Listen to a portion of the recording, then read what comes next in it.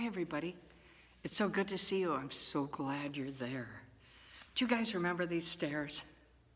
When we used to meet every week here, and when it was our time, then we would run up the aisles and we'd all pile around the stairs, and the little ones would be messing with the speakers and the microphones from the band, and maybe they'd be wandering around in front of the stage. Well, I do miss those times.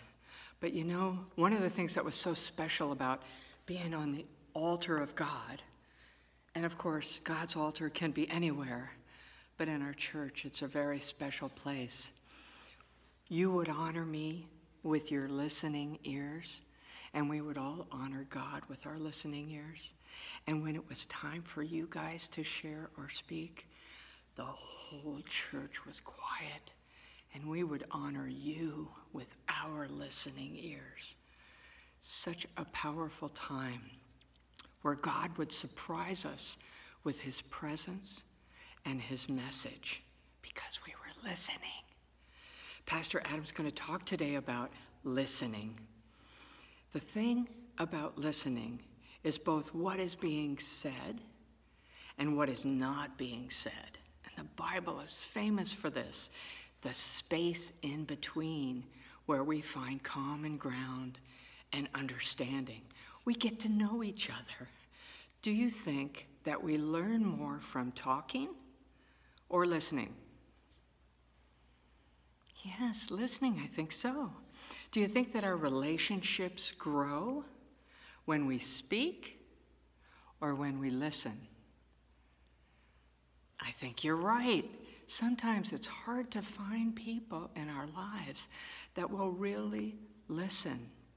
They're always distracted, and they're always kind of busy.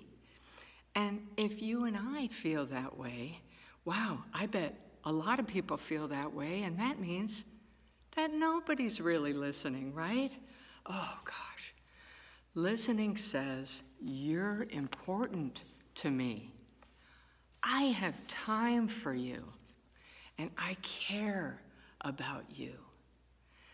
As stewards of God's love, listening is one of the most important gifts we can give another person.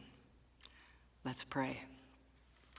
God, you honor us by always listening to our every word, our every need, our every cry. Help us to honor others as you honor us by listening. Help us to make time to listen to you, God, and to not always monopolize the conversation. We lift you our hurts and our worries, and we know that you always hear us, God. In your precious name we pray, and all the children say, amen. See you later, guys.